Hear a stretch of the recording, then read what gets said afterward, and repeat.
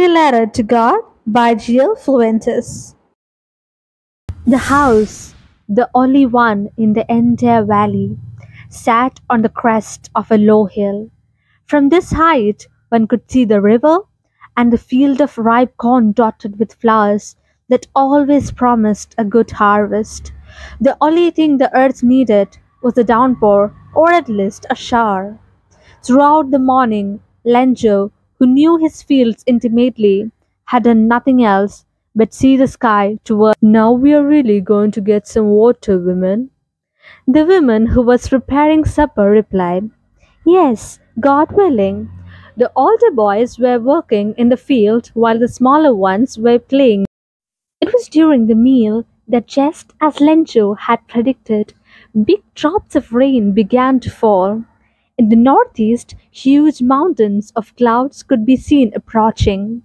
And when he returned, he exclaimed, These aren't raindrops falling from the sky, they are new coins. The big drops are 10-cent pieces and the little ones are fives. With a satisfied expression, he regarded the field of ripe corns with its flowers draped in the curtain of rain. But suddenly a strong wind began to blow, and along with the rain, very large hailstones began to fall.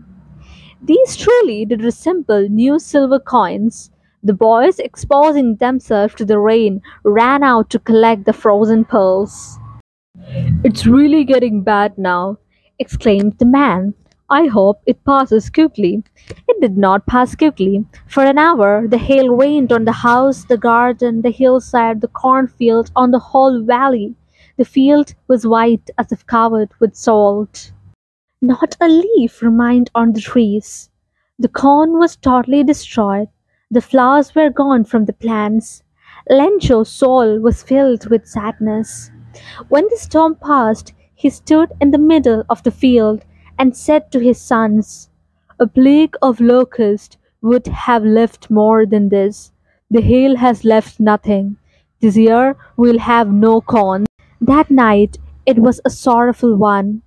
All our work for nothing. There is no one who can help us. We'll all go hungry this year. But in the hearts of all who lived in that solitary house in the middle of the valley, there was a single hope, help from God. Don't be so upset, even though this seems like a total loss. Remember, no one dies of hunger. That's what they say. No one dies of hunger.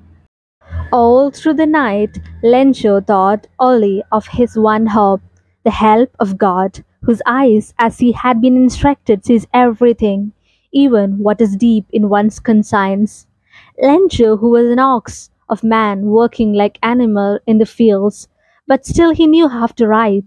The following Sunday, at daybreak, he began to write a letter, which he himself would carry to the town and place in the mail.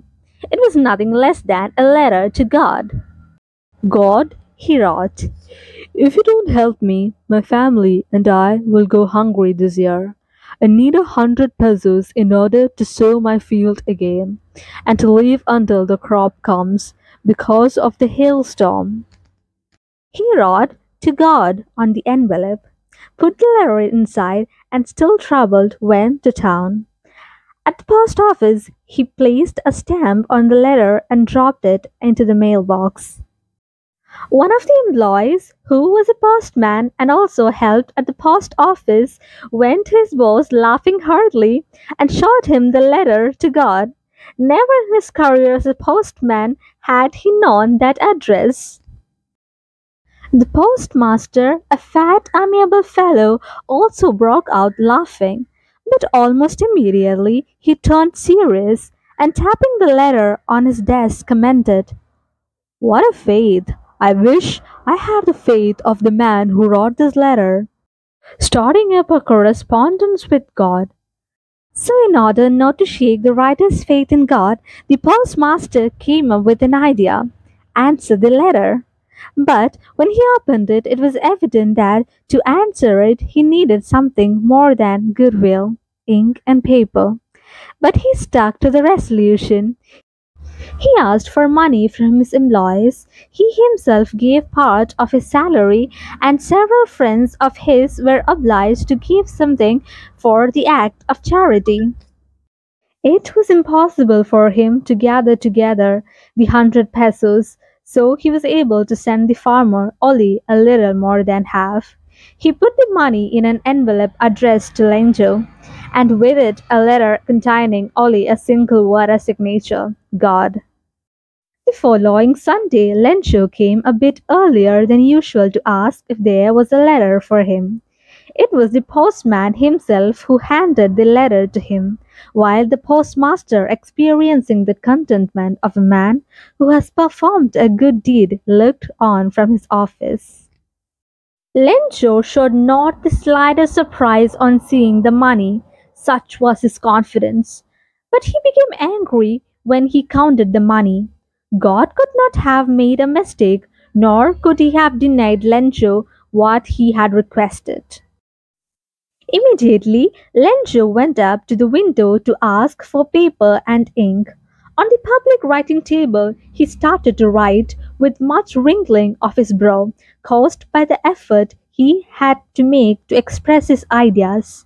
When he finished, he went to the window to buy a stamp, which he lit and then affixed to the envelope with a blow of his fist. The moment the letter fell into the mailbox, the postmaster went to open it. It said, God, of the money that I asked for, only 70 pesos reached me. Send me the rest since I need it very much. But don't send it to me through the mail because the post office employees are a bunch of crooks. Lenjo. Subscribe to watch the detailed version, summary, and question answers based on this chapter.